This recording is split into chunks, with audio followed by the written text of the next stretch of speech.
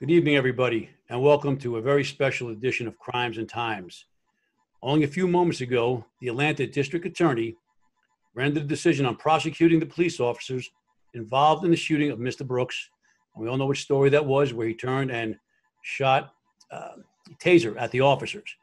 We're going to break that down with a subject matter expert, step by step, and please pay attention because there's a number of things you probably haven't thought about. Joining us tonight is Duncan Larson. He spent several years as a police officer.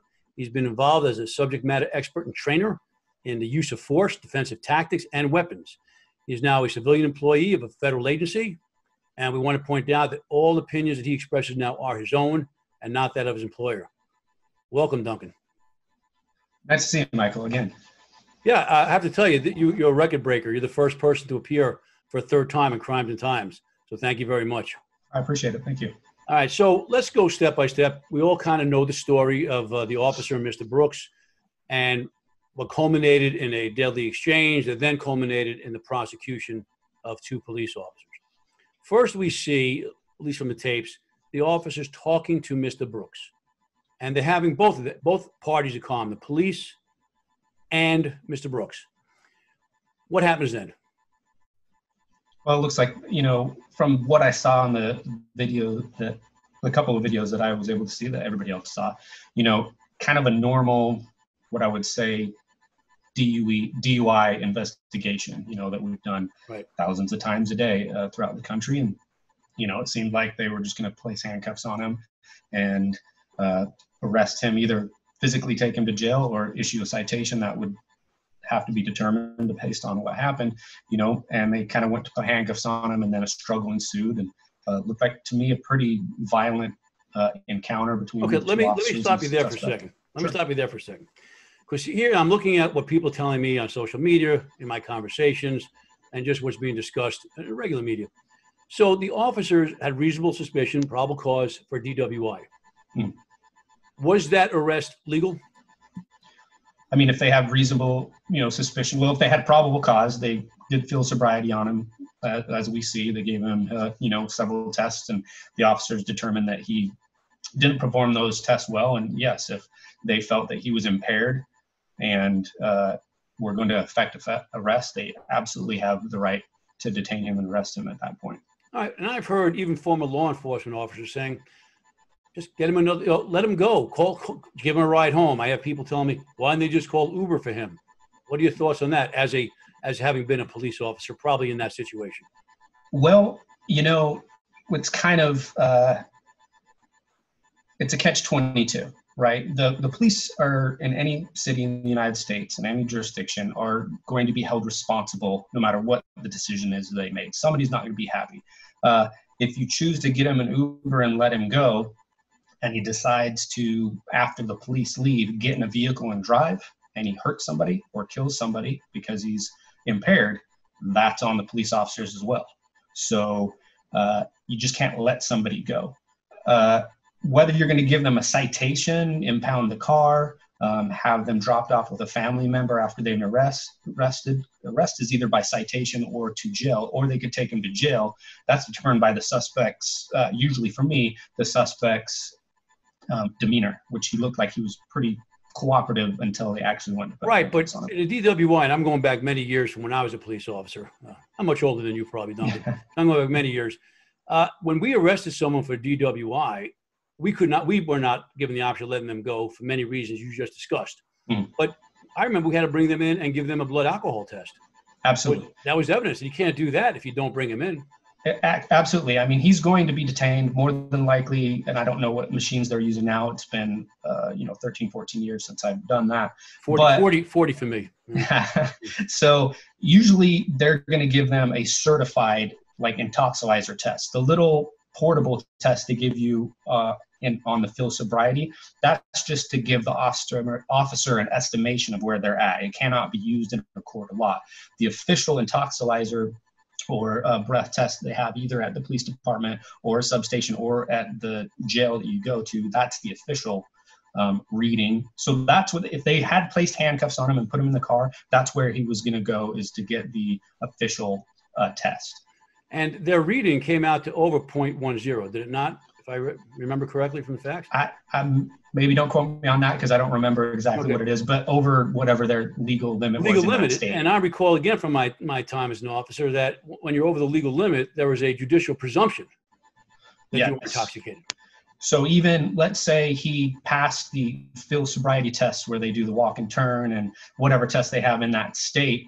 I have arrested people that were 2-3 times the legal limit in my state, and they passed those tests with flying colors.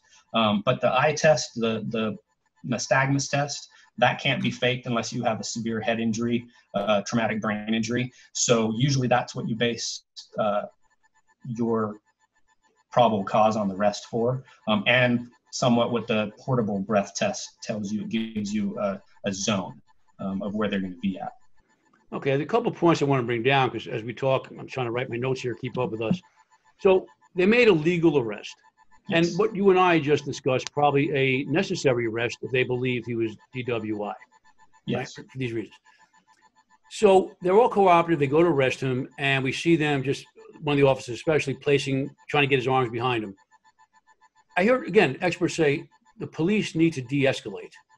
At that point, what was there to de-escalate, and who actually escalated it into a violent confrontation?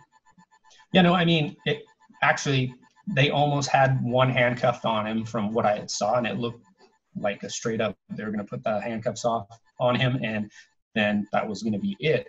I think in his head, from what you can see, there's that moment with everybody where they go, wow, I'm getting arrested, and then he made a decision to pull away, and then the officers obviously are going to try and affect that arrest physically because that's the only way it can be done. And then it kind of spiraled out of control from there. So that's so in your opinion, do you think the police escalated this by placing him under arrest? No, I mean, they didn't. I know from the press conference, they didn't officially say you are under arrest, but they said you're over the legal limit or you're intoxicated, something like that. I can't absolutely remember what it is right now. And going to place handcuffs on it, it's kind of inferred at that point, but it's up to him to cooperate at that point. Right. So resisting an arrest is an offense of itself. Exactly. It's another crime. So he's committing a crime at that point. So that's kind of where it spiraled into, is the physical confrontation at that point. Right. Now, going back to what you and I were just discussing about the police officer's obligation to maybe not let him leave if they think he's intoxicated, as opposed to take him into custody because they're responsible for his actions. Several years ago, there's a well-known case here in Kansas City. You may or may not have heard of it with Jovan Belcher. Did that ring a bell to you at all? Okay, no, it was big around here. Former football player killed his girlfriend. Actually, I do remember that. Okay, right. And the big question was, I'm sorry? He played for Kansas City Chiefs, right? Right. Is here? Yeah, okay, I remember that. And yeah, I might mention we have the Kansas City Chiefs. Did I mention that? World champions? All right. There you go. All right. Anyway, he killed his girlfriend that night. And the big issue that came up, and I spoke on every channel, every local media station here about it, was the fact that the officer stopped him. He was in his car, I think outside her place sometime before that. And I don't recall if the car was running or not. But they took him out, they spoke to him, and they let him go. And then the question was, did the police do the right thing? Because he was drunk. And was that alcohol, part of what made him so violent? And should the police have arrested him and avoided this? I looked over those tapes pretty carefully. I did not see any signs at the time, if I recall, that he was intoxicated or anything that would warrant them taking him into custody. So I felt they can't predict what's going to happen. No. But to go back to our point, when someone isn't taken into custody and he commits a violent act, we're asking, why didn't the police do it when they had the chance? Yes. Aren't we running the same chance here? A man's intoxicated. He could get back in the car. He could come back later and drive. He could hurt somebody. And the question will be, well, why didn't you take him into custody? Yeah. So obviously, I agree with you because it's a catch-22 situation at that point if something happens. Now, if nothing happens, then nobody ever knows about it. But, I mean, I couldn't let somebody go and then have them be I probably couldn't live with that. If they killed somebody else, that would be totally my fault for failing to do my job at that point. Like I said, the way it's going to be handled, he doesn't have to go to jail. The worst case scenario on that DUI is he goes to jail and he has to bond out. The best case scenario, if he's being arrested, is he gets a citation and a summons a family member comes, picks him up. You know, we don't have the car in play anymore because it's been impounded or whatever, and he still has to appear on that. But that's a several-hour process too. So during that process, you know, obviously his alcohol level is going to go down through that process and like that. So that's the positive side of a citation if they're being, you know, cooperative. So there's two ways to go, but you have to effect the arrest at that point if you determine that he's a danger. Being intoxicated while driving is you're a danger to yourself and you're a danger to the public. And so you have to be taken off the street. That's all there is to it. And it's a legal, you know, lawful arrest. And I want to point out to the audience that right now we're just discussing this arrest. We're not saying deadly force was legitimate, not legitimate at this point. We're just talking about this transaction, this interaction between the officers and Mr. Brooks. So they take him into custody. He fights, puts up a pretty good fight, obviously, fends off two police officers, grabs a taser, and runs away. You know, probably the same people saying, well, why didn't you call Uber or anything? They're saying, well, why not just let him go? Well, Duncan, why didn't they just let him go? Well, at that point, you know, once the physical altercation starts, and, you know, you can hear somewhat in the video, you know, they tell him stop resisting, put your hands behind your back, the normal stuff that happens when you're in a physical confrontation with somebody. But Mr. Brooks, his resistance is amplified. I mean, he is actively in a combative fight with both officers. He's punching the officers in the face. He's grabbing, you know, items off their utility belts. He's grabbing the taser, which is a weapon. It's a less lethal weapon. It's still a weapon, though. And at that point, what's happening is he's committing more egregious offenses, right? If you punch a police officer in the face, you're committing assault on a police officer, no matter what state you're in. Depending on what the law is, that could be a misdemeanor assault or it could be a felonious assault. It just depends on that state and the amount of, you know, force you're using. When he takes a taser or any object from the police officer, you're disarming the officer of that item, which in itself, depending on what state you're in, is another crime. And I don't know, you know, the Georgia state laws, obviously, because I've never worked there, but as that active fight is going on, it's not like, oh, there's a fight and there's no ramification from that. Active offenses are being committed at that point, and they're becoming more heightened with the amount of force that's being used. So we have resisting arrest, we have resisting arrest with violence, we have, you know, assault on a police officer, we have disarming a police officer. And so now the misdemeanor of the DUI is basically the most minor offense at this point. And so now the officers really have no choice but to effect the arrest because felonies are now being committed as the violence continues. And I think also a point I always make when I'm asked about this is that we give officers a job to do, and the law has to be respected. I'm not saying feared, they have to be respected. And if an officer starts to make an arrest and there's resistance, that arrest has to be effected. The officer has to come out on top. He has to win that confrontation. Because just think about every time an officer says you're under arrest, and someone says, even for a minor offense, someone says, I don't think so, you're not taking me in. And the officer says, all right, never mind. You know, I'm not allowed to get into fisticuffs with you. What's going to happen to a system? Why now there's a lot of anger at cops? They'll become sort of a satirical thing. They'll be like the Keystone Cops. Well, we're saying, what's wrong with that police force? They can't take anyone to custody. Are they afraid of everybody? So I think it's important, and I like your opinion, that the officers have to make the arrest once they decide to make the arrest. Not for their ego, but for the sake of law and order, for the sake of the system working. Yes, and I mean, like I said, as they're getting more violent events are, you know, spiraling out of control and more crimes are being perpetrated, then you have to make that arrest because now you're dealing with more egregious criminal offenses, and you can't just let people. Obviously, there's people around. They said they have more cameras, and they're like, people are seeing that. They're seeing that interaction. And you can't just let somebody walk away at that point. Right. And I want to, again, point out, we haven't discussed the issue of deadly force yet. We're just talking about effecting an arrest. We're talking about the escalation because I think some of the people the commentators and people saying, you know, the police need to de-escalate. I don't think they escalated it. I think he escalated when he was placed under lawful arrest. I mean, they had, 40-something minutes of just talking. Yeah. It looked like they were, you know, very cordial with everybody, just kind of doing their job. And, you know, it's a regular Saturday night or Friday night, whatever night that was, for these officers are making an arrest that they probably made hundreds of times for DUI, and nothing ever happens because most of the time it goes the right way. Right. And we forget how many times out there, and I'm sure you can remember some. I remember when I was on the street, someone commits a crime, they try to run away, and the officer chases them down. This is probably happening many times every day all over the United States. It's what police do. It's what we ask them to do, take people into custody. Again, we're not saying you're allowed to use deadly force at that moment. We're just talking about the incident and whether the police responded appropriately at that time. And I think at this point, they're appropriate. Now, Brooks takes off with the taser. The officers are in pursuit. And I believe Officer Rolfe, I think from the tape, he's the one who had his taser out. Is that how you saw it? I don't know which officer's which from looking at the video based on the officer who did the shooting. He had his one of them, I don't know which one had their taser taken away. One of them had the taser taken away, and the other officer had his out, obviously. Right, so Officer Rolfe, I believe, is the one who had the taser out, is chasing him, and then what happened? What do we know happens?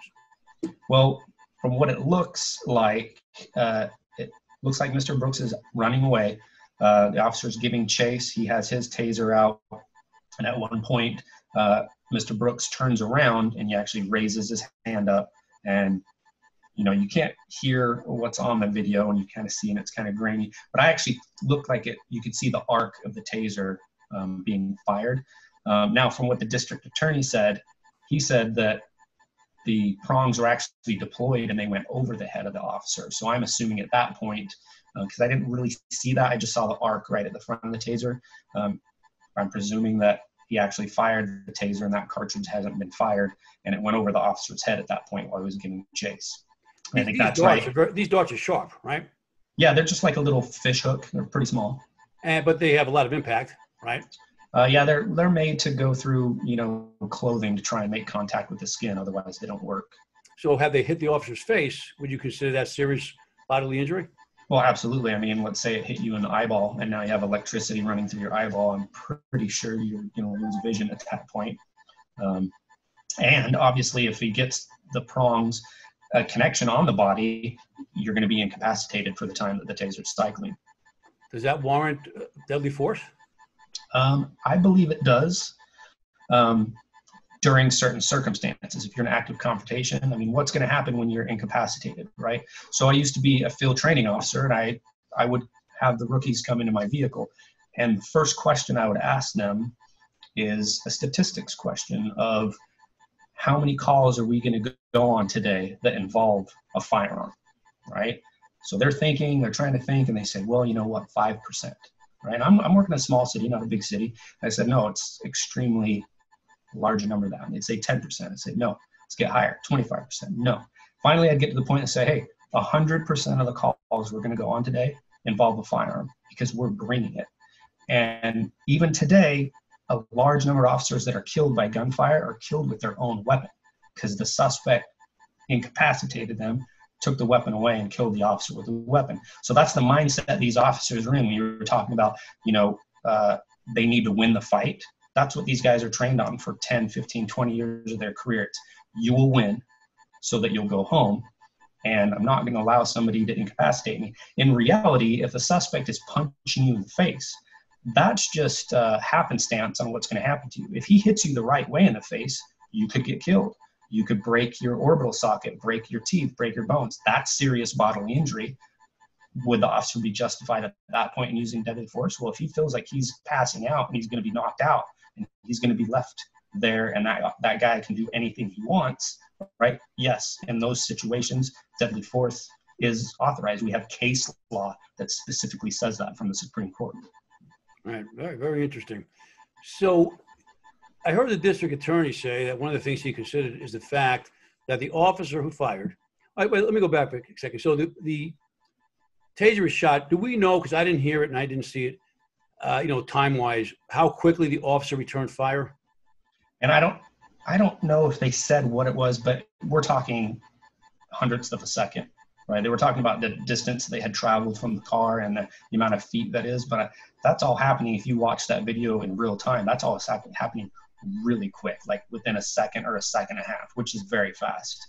Right. So, So the taser was shot at the officer, and of course you have to allow for some reaction time.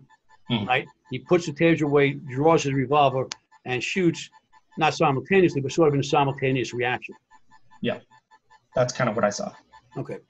Well, you're not allowed to shoot someone in the back when they're fleeing, are you? Well, that depends.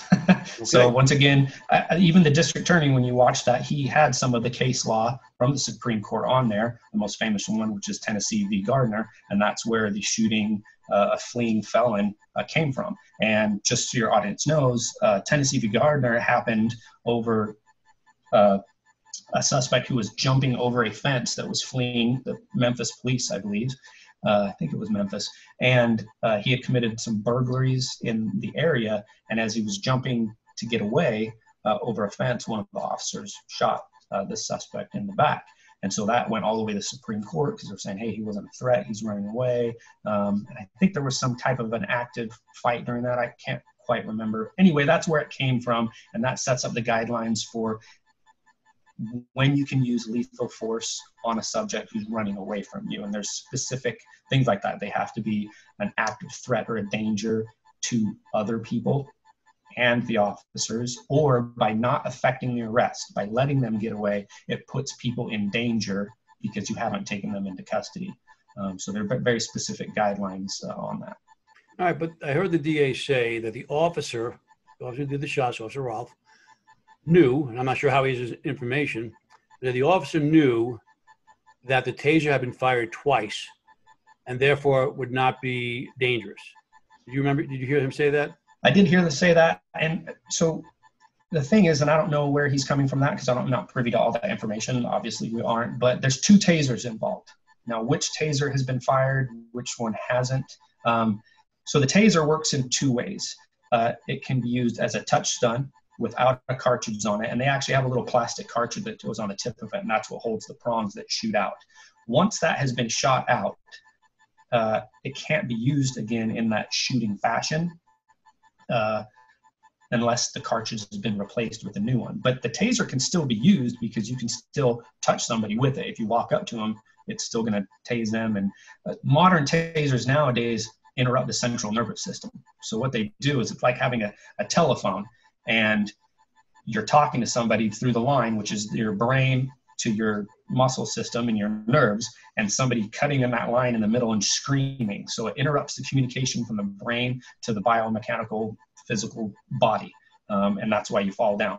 So it does 2. It's pain compliance and it interrupts the central nervous system. So whether you get hit with the prongs or you get touched with it, it's doing that in the specific area it's touching. So going back to what you just said, so we saw that Brooks turned around and fired, and you saw the prongs come out. Mm-hmm. Right, we see on the tape. So was the officer in danger at that moment of serious bodily harm? At the time that he fired it, yes. Yes. Okay.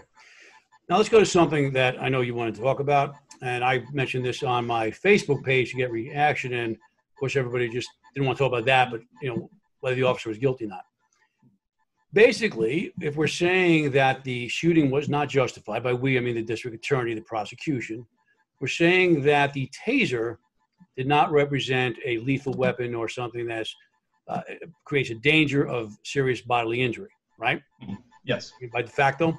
Yet, 2 officers in Atlanta were charged with aggravated assault that included or involved what?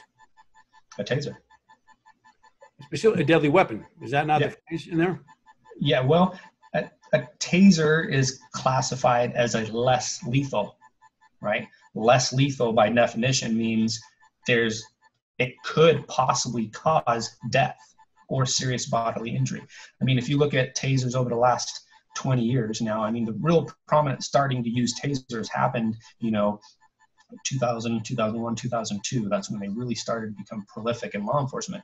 And after a few years, we started seeing fatalities from tasers. Now, whether it's excited delirium or, drug-related things like that, the taser has been identified as a contributing factor in a lot of those deaths. So it is a less lethal device. It's meant to hopefully not kill somebody and gain compliance, but it can kill you depending on your biomechanics. How does your heart operate? How does your central nervous system operate? What are the, electrical impulses that you personally have. And that's still a hard thing to study, but that's why, just like your baton, the police ask for a baton. It's a less lethal device. If I hit you in the head with a baton, can you die? Absolutely. If a suspect takes my baton and starts hitting me in the head, am I justified in using lethal force? Absolutely, because he can either kill me or cause serious bodily injury. So that's a pretty easy definition on that device. You can't have it one way or other. It can't be a non-threatening device here, but a lethal threatening device here. So it's either one or the other, and I think it's been classified across the nation as a less lethal device. Right. Several years ago, we had a situation here where police officers tased a young man and he died.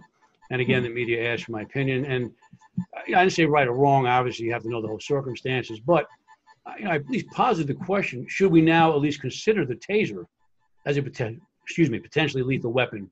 Because I think, as you said, most people say, oh, it's just non-lethal, and that means it can't kill you. But obviously it can kill you. Not likely to, and maybe not intended to, but it certainly has that possibility. Absolutely. Okay. So when I posted this question on Facebook, is this a fair application of the law? Meaning that in this interpretation, the officers used a deadly force vis-a-vis a taser. And now, well, it wasn't serious bodily injury threat or deadly force a taser. Therefore, the shooting wasn't justified. Of course, everyone responded they didn't care. It's just the officer needed to be prosecuted. Not everybody, but certainly the majority of people. But is that important that it's being applied unfairly or unevenly when to a police officer and then someone else? I think it's important. I mean, anytime you apply the law, it needs to be applied consistently and in the same manner every single time, regardless of who you are, right? Police officers aren't exempt from being prosecuted. Obviously, they can step out of their bounds. The thing is, are they applying the force that's being used appropriately with what their training has been told and with the devices they're using and the threat that's being presented to themselves? And that's happening in a split second. The use of force in law enforcement, it's all based off of, like the district attorney said, reasonableness. Would a reasonable person, a reasonable officer, that's kind of what a lot of laws are based off of, right? And if things are happening that fast, law enforcement officers have been given the benefit of the doubt because they have to make a split-second decision. And what happens down the road later, as everybody's quarterbacking it and Monday morning quarterbacking it, doesn't matter in that split second. What is presented to you at that specific time that you're basing your decision off of really quick is kind of that standard as it goes on. So I do think it's inherently dangerous to be wishy-washy with the application of the law because it has ramifications in the future and with civilians and with law enforcement officers. Well, I'm just thinking, if I'm the defense attorney for the officer, first thing I'm going to do, I'm going to grab those warrants that claim the officers used deadly force vis-a-vis a taser and say, hey, you already determined before this happened that this is potentially deadly force. Why is that not being applied to my client? Yeah, I mean, you know, the district attorney has a job to do. And his job is to present a case that he thinks that he can win, just like a defense attorney. Because, you know, there's a little bit of art. You've been to court, you know, and cases probably multiple times as well. There's an art to it, right? They're presenting the case as they see fit. So just like Mr. Brooks being placed under arrest, the standard for prosecuting somebody, right, is still at that. It's not beyond a reasonable doubt. That's 100%. That's a conviction, right? To arrest somebody, it's probable cause, which is 50%, maybe a little less than 50%, right? The same thing with getting an indictment on somebody. You're just saying it's basically more reasonable than not that maybe this happened, which is a 50% threshold. So, you know, there's going to be a lot of expert witnesses on both sides, and they're basically going to articulate, you know, this is the case law that's been handed down from the Supreme Court on when they can and when they can't use force, and was it applied appropriately. And they're going to also say they had a threat, they were involved in an active fight, a physical confrontation. You know, how did the officers feel? It is super important at that time. Are they fatigued? Do they think that they can't continue anymore? I mean, even somebody that's in relatively good shape, the all-out fight and physical exertion, a normal human being can only do that for 2 to 3 minutes at most, an average person. You know, somebody who's a boxer or a championship MMA fighter, that's why they build up those tolerances. But you notice those rounds are still only 2 or 3 minutes, and then they got to rest. Otherwise, they're going to be so physically fatigued. So if they're getting punched in the face and they're fatigued, that all plays a contributing factor in what use of force they're going to use in their mind, right? What do they think is the appropriate use of force? Or is somebody in danger if they get away? I mean, clearly, even though Mr. Brooks fired that taser and turned around again, he never dropped it. He was going to continue running with it. He still has that weapon in his hand, whether it is or not. And I can't say what those officers are thinking. I'm looking at video and I kind of think about what I would have been thinking being in that position. I know that they said that they conducted a preliminary pat down and he had something and they took his word for it that it was money or whatever that was. But I don't know if the officer in his head, I'd be thinking, crap, is that my taser that he has? Or did he just pull out a gun? I mean, it's dark, things are happening like that. He sees a spark of light that the officer believed he was fired upon. I mean, I don't know. These are all things that will come up in the court case that have to be articulated by the defense and the prosecution, obviously. Clarify, Duncan. So after he shot at the officer with the taser, that taser could have been used again on another officer or on anybody. Yeah, it could. If the prongs had been deployed, it couldn't be used at a distance with the prongs, but it could still be used to run up on him and get in a fight and tase the person by making contact with them. So do you think, again, just your professional opinion, and that's all it is, your professional opinion, someone in that state of mind who's already exhibited this kind of violence towards police officers, no fear of going, mano a mano with them, running away with a taser, is he a danger to society? Well, I think you have to presume as the officer that he's an imminent and continuing danger, because if you're continuing to pursue that person, is their use of force going to continue to go up? Is he now going, hey, this thing I took isn't work, so now I need to actually try and get the officer's gun? He's intoxicated, number one. They know that because that's the original basis for them going to arrest him, is because he's DUI. So what's his state of mind? We don't know. I would say he's a danger because he's actively resisting. He's running out of the environment. Is he going to run out on the road? I mean, you are, as weird as it sounds, you're responsible for his safety too. If he runs out in the street and gets hit by a car because you weren't able to get the handcuffs on him and stop the fight, well, I mean, you're responsible for that too. It's kind of a no-win situation for the law enforcement officer. Yeah, right? it is. And it's always a bad outcome in those situations. Right. And people are using the term lawful but awful. And that may be so. But putting aside, I know the key issue here, of course, is the use of force. But up until that point of firing the weapon, I think you and I both agree the officers were handling it correctly. They're making a lawful arrest, and they weren't escalating merely by placing him under arrest, and they weren't escalating by chasing him after he broke free with their weapon. No, I mean, yeah, absolutely. They, up until the use of the deadly force, as I see it, they were doing exactly what they've been trained, which I was trained on, which you were trained on. I would honestly, I would have been in the same situation. He broke free, I would have been chasing him. Yeah. Absolutely. You said something that I always think about with police work about Monday morning quarterbacking. And I think outside of the quarterback himself, police officers are probably Monday morning quarterback more than almost any other profession. And I was a police officer 40 years ago. I stepped out for my first day as a police officer, and I was only a cop for 3 years before I joined the FBI. And then those years of the FBI, of course, I was always on a task force with police, or in my management years, having task forces under my command. And tasers, I never handled a taser. They weren't on the street when I was there. Based on the timeline you gave, they became popular during my waning years in the FBI. So I don't have the expertise to talk about tasers. But given my experience, I know that I give the benefit of the doubt to police officers. I know emotionally, I want to defend them, when I can. And so, I have that bias. So I'm just thinking, when I try to think about these things and I hear all these Monday morning quarterbacks, so he should have done this, he should have done that, he knew this, he knew that, or he should have known that. I'm thinking, how do you know? If you've never been in those shoes, you've never experienced that fear of, if your life might be in danger, or subject to serious injury, or as you said, you do something wrong that results in someone else getting hurt. If you haven't been there, how do you know what you would have done And how do you know what that officer should have done? And I really think, I mean, you and I are just talking heads now, but at least we're talking from some experience.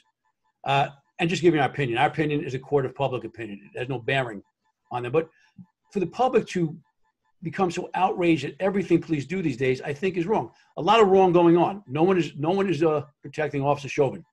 Nobody's standing up for him. I remember the shooting down in South Carolina, Mr. Scott. I thought the officer had lost his mind when he shot him from fleeing.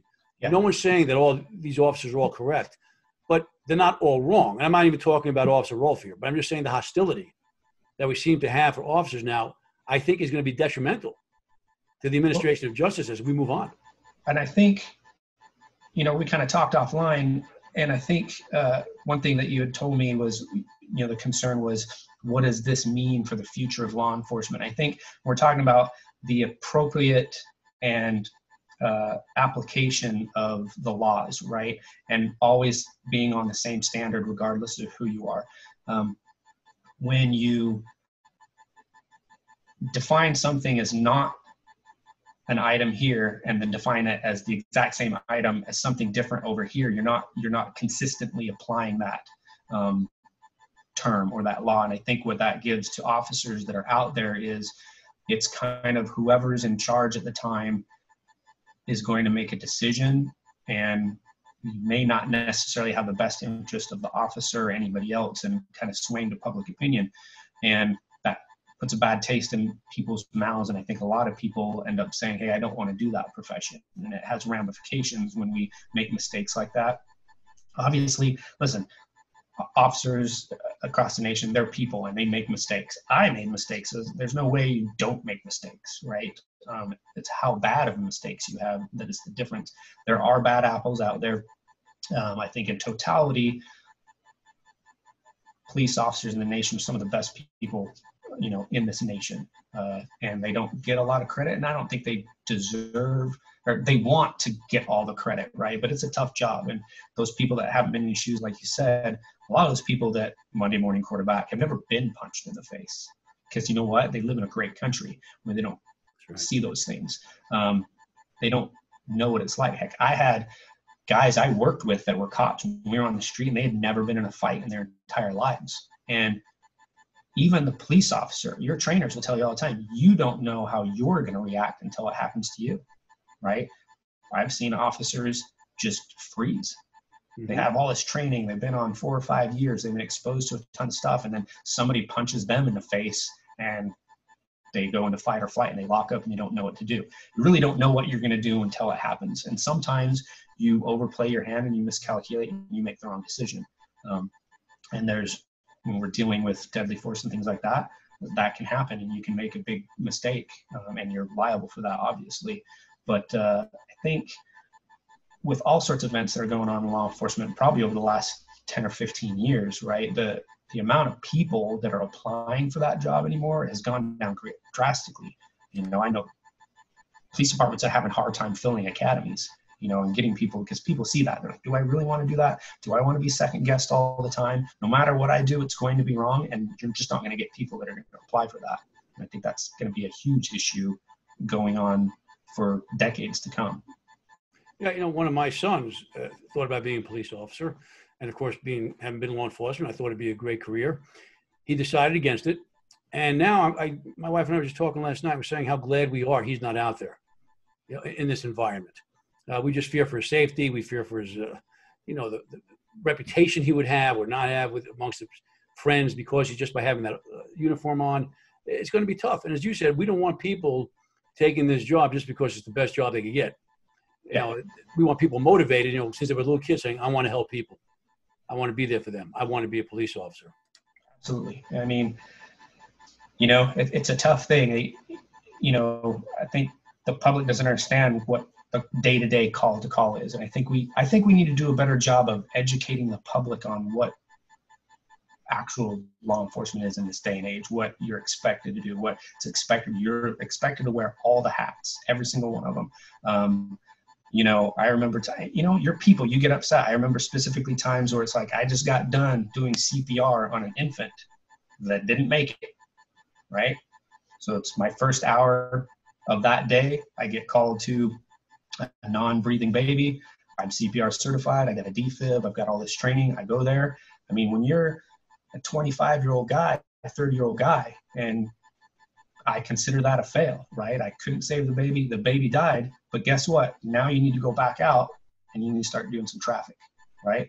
And then the first car you stop for speeding 15 over, you go up there and you're like, hey, you know, you were speeding. And they're immediately like, how dare you stop me? Don't you have anything else better to do? Well, you know, that officer is still dealing with, I just watched an infant die in front of me, right? And now I've got this person yelling at me who's, you know, I'm just trying to conduct a traffic stop, right? And the next call you have right after that is the husband who beat the crap out of his wife, you know, and then you got to see that and you got to see the kids, or a child abuse case. So, I mean, this is just a nonstop, you know, 8-hour day, 10-hour day, depending where you're at. It's call to call to call like that. And so over years that weighs on you, and police may take, you know, action based on their gut feeling sometimes, the experience of being exposed to those things all the time. I mean, you probably know, I knew when somebody was going to fight me. I could tell. I mean, the second that you touch their hand, their body tenses up. That's something you can't see on video. You can't see the strain in the muscle on the video, right? And you just know, and that just comes with experience. And to other people, it may look like, wow, that cop was really excessive. But you kind of get that gut feeling of like, you know what, if I just use a little bit more force, which you're allowed to do, right? If somebody's presenting fists to you, you present a baton or you present a taser. The force continuum is always one step above what their force is. So if somebody's yelling and screaming at me and pinching their fist up and looking like they're going to fight me, well, I'm going to grab them and throw them on the ground. That's not excessive. I want to use as much, but as least as possible to affect the arrest and calm everything down. And that's just how, you can't teach it. It's just something that comes with experience. You make a great point. There are a couple of things I want to mention about instinct. Cheap ad here for my book, but in my first book, and I talk about some stories. And I remember when I was a rookie cop, maybe a year on, still pretty young. I was only 23, maybe 24 years old. I remember a situation where we had this young man was just acting wildly in the streets. It appeared almost like he'd been drugged or OD'd on something and took something he didn't expect, but totally out of control. A couple of officers rushed him to the ground and they said, all right, are you going to calm down when we let you up? And he says, yes, yes. Just my instinct. I knew he was going to break bad. And I knew he was going to come after me. Why? I don't know. But I said, he's coming after me. So he did. And when he did, of course, I was ready for him. And I just got him down quickly and was able to put him under control. And I didn't get hit or anything. And the officers asked me, do you want to press charges for attempt to assault a police officer? I said, no, I don't want to press charges for that. Just take him in. But again, it was instinct. It was instinct. Yeah. The other point you make, though, has to come with the use of force. And I think this is really important because I hear people say things all the time that are not correct. The officer could only use the exact force used against him. Not correct. No. Our force is used to overcome the resistance. Exactly. Overcome. Again, it goes back to that theory you and I discussed. You have to win. The police officer has to win. Or if we're constantly to back off, the system will fall apart. So it's a constant continuum. You give more force, they give more force, it increases. And I was told as a rookie cop, you may make a traffic stop one day on a very minor offense that may end up in you shooting somebody. That does not necessarily mean you were wrong.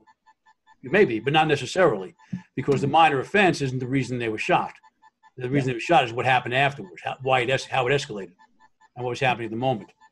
Right, because so it's not, people think, oh, a cop can't shoot till he's shot at, or he can't hit someone till he's hit first. This is not correct. They're allowed to protect themselves and allowed to take an offensive action under the threat of physical force, right? Yes, absolutely. I mean, that's why there's a thing called the force continuum. It tells you the appropriate steps that you're supposed to be at based on the force that's presented, against you. And, like I said, I think we need to do a better job of maybe educating the public to let them know. I mean, it's not okay, to run away from the police and assault the police. I mean, those are criminal offenses if they legitimately are there to effect a lawful arrest. I mean, you kind of just have to go with it. The time to fight what you may perceive as an injustice is in court, not Right. physical fight on the street, right? That doesn't help anybody. That actually makes the problem worse. Hey, Duncan, when you were a police officer, did your department have the Citizens Academy? They did, and they still do now. And, my wife at the time went through it. I think those are the great outreach programs because people see what that mundane day-to-day operation is of going from call to call and things like that. But once again, that only gives a small segment of the population because they're doing background checks on the people that are going through those classes. They don't just let anybody do it because you are seeing how law enforcement conducts tactics and the type of things that they use. And so there's still a segment of the population that's never going to see that because they're not going to be able to pass the requirement to go to those classes. But, the more people that can go to that and then can tell their friends who have no idea what the, day-to-day operations are like, I think those are great things. And I think we need to do more of that and presenting that. I think that will help people understand, and unfortunately, media is a big problem because media, in my opinion, is a lot of times they're there just to present the bad of the bad because that's the ratings, and they don't present a balanced narrative on what really happens. It's like the thing that you said is, you stopped a car and a traffic stop made to lead to a shooting. A lot of times when the media represents those, like, well, he was shot for speeding. No, he wasn't. He was stopped for speeding. He did something that made it escalate to that, right? And so I think they need a better job of, media and everybody. That's why these platforms are great. People like you that have experience and talk on the news and try and give your, expertise, opinion to educate people. I think that's the biggest thing is educating people on what it really is, what is expected of you, right? The police pretty much know what's expected of them. I'm not sure the general public sometimes knows what's expected of them. They should. They should expect to just be like, hey, if I just do what they say at this particular point and be calm, it's going to work out much better for that person than fighting. Fighting's never the answer. Right. And I think this whole situation that we've been talking about with Mr. Brooks, 100% avoidable if he just goes, you know what, it's been 40 minutes of me being nice and them being nice to me and talking and figuring this out. Just put the handcuffs on, right?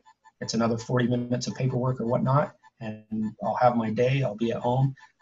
That's best outcome that you would want, and then this wouldn't happen. I think there's a narrative nowadays that people are like, oh, the police are just out there to get us and kill us, or whatever. And if that's the case, then everybody would be afraid of the police. And I think there would be more instances of police stepping out of line if that's the case. I think these are very small population, just like the criminal population. It's very small. It's that 1% of continuous recycled people. It's not 90% of the people. That's out of control. So numbers and statistics matter. Yeah, I want to get back on the Citizens Academy. In the FBI Citizens Academy, also great success as with police departments. Our last day or night, actually, in the evening, was the shoot, don't shoot scenario. And we had that very old technology, but it really worked pretty well. Yeah. We could change the outcome, and people got their little gun, shot out a laser or whatever. And they saw, wow, it's not what they thought. Yeah. Right? It's not that easy to make a decision in that second. How many of them walked away having been shot? And they walked away realizing that there might be an appropriate time to shoot somebody in the back.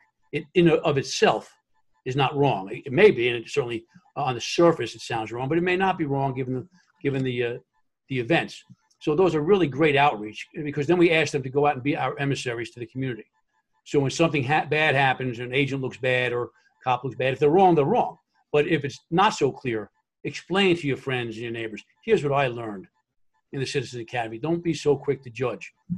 So let's go again to, he was shot, Mr. Brooks was shot in the back. Social media is saying, that's it, case closed. Your response? Well, I mean, it's a dynamic situation. There's multiple ways somebody can get shot in the back. I mean, just the dynamic movement of the officer coming out and making the decision that he's going to fire his weapon takes, time, reaction time for your brain to recognize this is what I should do. Now I need to affect that action. That all takes hundreds of seconds, 300ths of a second. It keeps going on. At that time, your brain makes the decision for you to pull the trigger. That could be the time that the person decides to spin away from you. And de facto, your brain's already made that decision. There's really no way of taking it back at that point. Things happen so quickly that you could get shot in the back. From seeing the video that I recall seeing, it appeared that he was full on running away at the time that the shots were fired, is what they're saying, because I can't really see them. So I'm just going off of the extra information that we got today.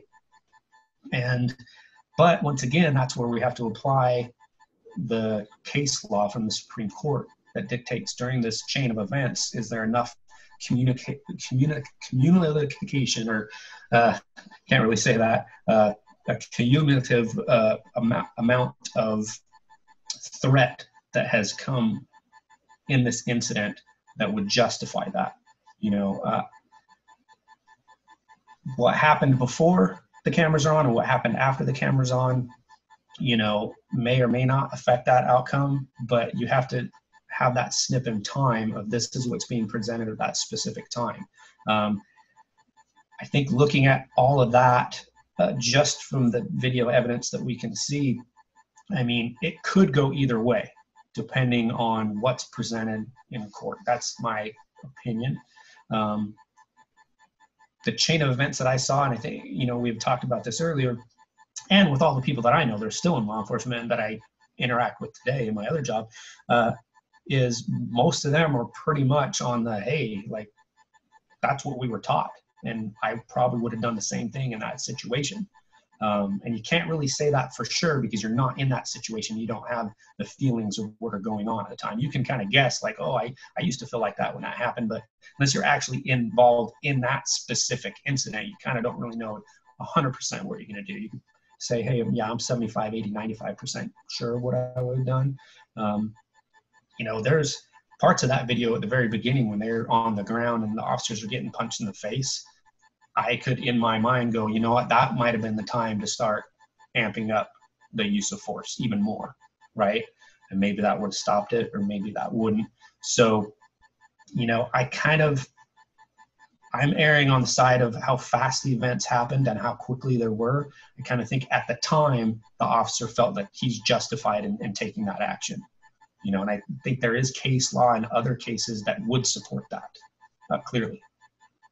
Right. And let's go back to something, and then I want to get into some things the DA said. I hear a lot of, the officer knew this, and people say, but he had a backup officer there. He knew the gunman fired. At that moment, how much does the officer, and I'm not even talking about this officer per se, but in this situation, how much does the officer know when he's making that decision? Well, you're getting into psychological issues that have been studied by the FBI and the ATF and countless agencies on the what happens in your brain in these use of force type incidents, right? And how, you get that tunnel vision, or time is perceived to slow down. I've had things like that happen to me. And so I can understand that. At the time of the incident, sometimes the officer doesn't know everything that's happening. That's why usually on a severe use of force, they usually isolate those officers, right? And don't talk to them because they want them to sit there and recall everything that happened. And you probably know, just watching interrogations and interviews over the years, that there's a lot of times they'll interview an officer and they'll say, do you know how many rounds you fired? And they'll be like, I fired 2, maybe 3 rounds, right? And then they go look at a video and the guy fired 16 times. He has no idea. Once he fired those first 2 rounds, his brain basically starts shutting things off. And that's like, it's a self-preservation. There's only so much information that your brain can decipher in a traumatic event when your heart rate's 160 beats a minute, right? When your heart rate gets that high, it actually deprives your brain of thinking about certain things because you're in a fight or flight. And it's using everything it can for the gross muscle skills for you to survive a deadly encounter, right? So to know exactly what he knows at that time, I can't say. I don't think he could say, probably. Sometimes they have to see the video. Yeah. We expect him to remember everything that happened within the first 5 minutes there after having all this occurred. Fight and flight. Yep. And all that. Does he really remember, oh yeah, my partner's over here, and if this happens, he'll save me? Is that reasonable to put all these expectations in his thought process? at the moment of being fired at with a taser. Yeah, no, it goes out the window. I mean, your brain stops thinking about certain things that, like, at that time, it just basically starts thinking about self-preservation. Now I'm not an expert on that. That's just what I've been told in trainings and classes and seeing things over, the years. Okay. So I want to, as we get to the end here, talk about a couple things. I'm getting the impression, and I think I'm correct, that up until this point where we've discussed everything that happened, you feel that the officer at least may have been justified in his... Up to a certain point, he was absolutely justified. And that's only based off the little bit of information I have. They could have information. Obviously, a district attorney does not take prosecuting someone lightly. Like, they have to feel pretty confident that they have a strong case. So there could be, like you said, there was cell phone video from private citizens. I mean, that could have shown a different angle or a different something, or the interaction afterward that none of us have seen. So I think what we've seen that has been presented in the video evidence that we've kind of seen, me and you, I do believe the officers were justified up to a certain point. But I do also know, as well as hey, there have been officers that have been convicted because the first 2 rounds were justified, but the third one wasn't, right? And that doesn't sit well with people sometimes, but those things have happened where, yeah, clearly the first 2 rounds the officers fired, totally justifiable, and then the third round was found not to be, right? And those are things that have to be,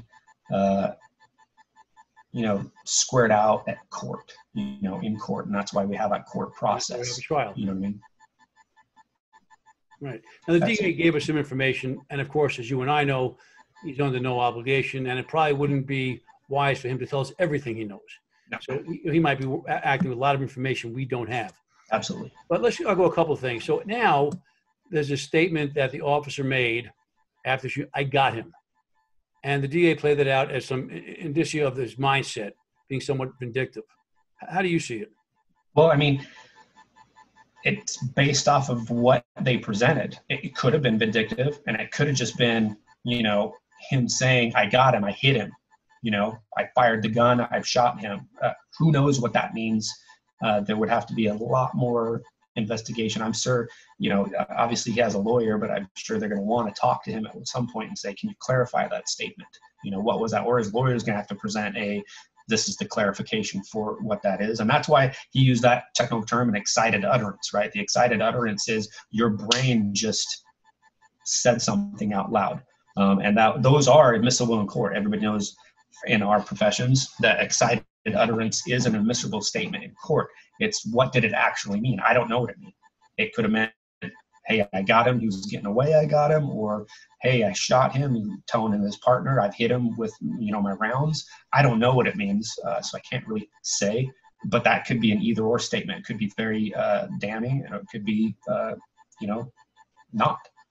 But now we also see this picture. The DA claims that the officer then kicked Mr. Brooks after he was down, shot him down. And he showed a picture of what certainly looked to be the officer winding up for that kick. That looked like that was happening. How do we explain that in the context of everything that happened? Well, I think that's another, let's take the excited utterance of him saying, I got him, right? And then now let's go to this thing saying that, he was going to kick him. And then he even said more that I guess the partner stood on his shoulders. I didn't see any of those. I didn't stick around long enough for that. I had something else going on. But what I think the DA is trying to do there is link a chain of events that gives a totality of what the mindset was. And he's trying to articulate that the mindset was like a punitive, right? Or vindictiveness, right? And so I think he's making the inference that, the I got him is a negative statement because then he went to kick him or the partner stood on him. And I don't know, those are things that also a heat of a moment. Did the officer let, the emotions of the event get to him too much? Was the guy trying to get back up and that's why, he kicked him? I don't know. Is he kicking him because he thinks he's going to get back up and he doesn't want to shoot him again? Like, that would probably be a positive if you look at it one way. Like, would we rather shoot him again or kick him to keep him down? Because at that point, that's a de-escalation, right? But you would have to know that that was his intent. I don't think it's been articulated that that was his intent. So it's another, could go either way, but when you start spooning those things together and that little mound of evidence gets a little higher because of that, then it could be the prosecution saying we're charging because of all this around the incident stuff. Yeah. So in your opinion, it's just your opinion, is it possible that, I know everything's possible, but is it feasible that the officer could have been responding inappropriately with that kick? Just let the emotions get the best of him, which you shouldn't do, but yet still have made a justifiable shooting. Yeah. Well, yeah. The whole definition of first responder nowadays is it's hard, but you have to know when to turn it on and when to turn it off. And so if you've used a deadly force and the person's down on the ground, now it's time to render aid, or start calming the situation down, right? So absolutely, there are multiple cases that you could probably look up where the officers shot somebody, right, and it's been totally justified, or you used other type of deadly force and it's been totally justified, but then used inappropriate force afterwards by kicking somebody or slapping somebody because they're angry, or throwing them on the ground afterwards because they couldn't control their emotions because of the incident. So yes, you can be justified and unjustified in additional uses of force. That's totally acceptable and reasonable as well. Right. I think given, the kick, the statement, and the state of affairs and publicity, I think this is going to be a very tough defense for this officer. What are your thoughts? I think it is going to be a tough defense, and, I guess it's not a bad thing. With social media, with the amount of press that's involved in all of these things, right, that puts pressure on everybody. Right, it puts pressure on the DA. It puts pressure on the police department. It puts pressure on the mayor. And I mean, you've already seen those pressures. The chief resigned, right, shortly after this incident. The mayor's making statements. The DA is obviously going to push forward with a prosecution now, and so they need to do the best job that they can. And part of that is the appropriate charges based off of what they're trying to accomplish, right? We have seen cases in the past where they overcharged and then the whole case got thrown out because they didn't leave any lesser offenses in there that were an option, right? So they have to be careful with that so that they don't mishandle the case and make people even more upset who feel that this wasn't justified or it was justified, right? It's kind of, unfortunately to say, it's a big political and media game at that point, with the art of court as we know. So I don't know. I still have the opinion that it could go either way. A lot of these cases have gone either way. We've had cases where we're like, hey man, this guy is straight up guilty. There is no way he's getting off, and then they get off. And that's just as bad as this guy's totally innocent. I can't believe this is what's happening. And then they find him guilty, right? I think it could kind of go both ways. Interesting thing is, I believe in the news conferences right when I got off, I think they said that I'm not sure, you might be able to tell me, that the backup officer that didn't fire actually made a statement probably about the kick or some other things. I'm not sure if I heard that he or not. made a statement and he's willing to testify. And so that's another piece of that pile, right, that starts making you go, well, there was some inappropriate conduct like after the fact or not, depending on how that goes. So, it's interesting having a little bit more information, because I think the dialogue we've had today has changed just a little bit based off the new amount of information that we've got today, because now we can see there might have been some other things happening that we didn't even know about. So, right. As we said, we don't really know the facts that's out there. We don't know what was in the officer's mind.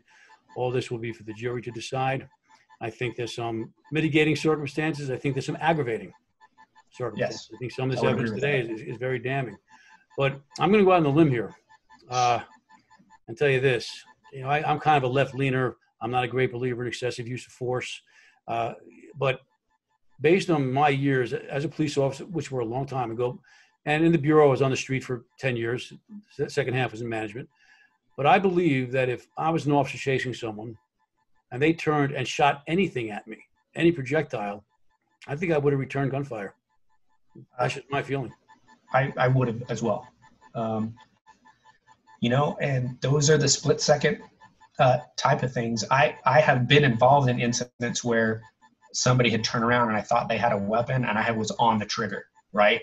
And by the grace of God, something happened and the person dropped it. And then later I found out it was a toy, right? But I had already made that decision. I was about to do it. And 2/100ths of a second later, I might have fired that round, right? And those are common occurrences, believe it or not. Those things happen on a daily basis. And so it worked out for me in that particular situation. For somebody else, it might not have. And so, but I do believe generally with the training that you get, and when those type of things are presented to you, you're training people to, yes, that's the appropriate response. Is if you think somebody's going to have that type of lethal force against you, you had better, start presenting lethal force to them. Otherwise, you're not going to make it home. So I agree with you. Presented with some of those situations, absolutely, that's how you're trained. So. Right. And all that could go into the other conversation, which we won't have, about police reform and the culture of police work and all those other things. But for the moment, we want to look at this case. I don't think you could have done a better job of breaking it down and giving us some great insight, Duncan. Thank you very much. Appreciate it. Thank you. Any closing thoughts for the audience before we sign off? I mean, police reform that you were talking about, police is constantly reforming. You're talking about your career. I mean, think about what law enforcement was like 40 years ago versus 30 years ago versus 20 years ago versus 10 years ago. And police constantly have to adjust. They constantly have to get new tactics. There's the post-civil rights law enforcement where the federal government came in and said, you will have police academies. Those are federal mandates. You will have a required amount of training, right? And then you have the 80s law enforcement. And then you get into, pre-Rodney King, post-Rodney King. That's a big reform. Police totally operate. I work with some of those guys pre and post, and they're different characters, right? When you get into the 2000s, law enforcement turned into, more community policing and outreach, and things like that. So I think law enforcement is constantly trying to adapt and overcome what's presented to them. And it's very tough. It's a thankless, profession. And some people just don't like police. That's just how it is because you're representing authority. Some people don't like that.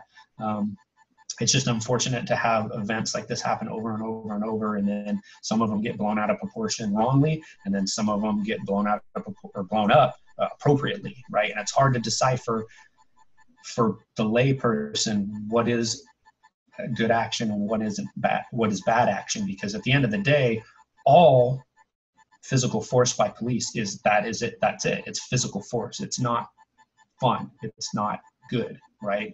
Anytime the police have to use force, whether it's justified or unjustified, it all looks bad because you're affecting harm on somebody to get them to comply with what you want to do. And so it's dirty by nature, right?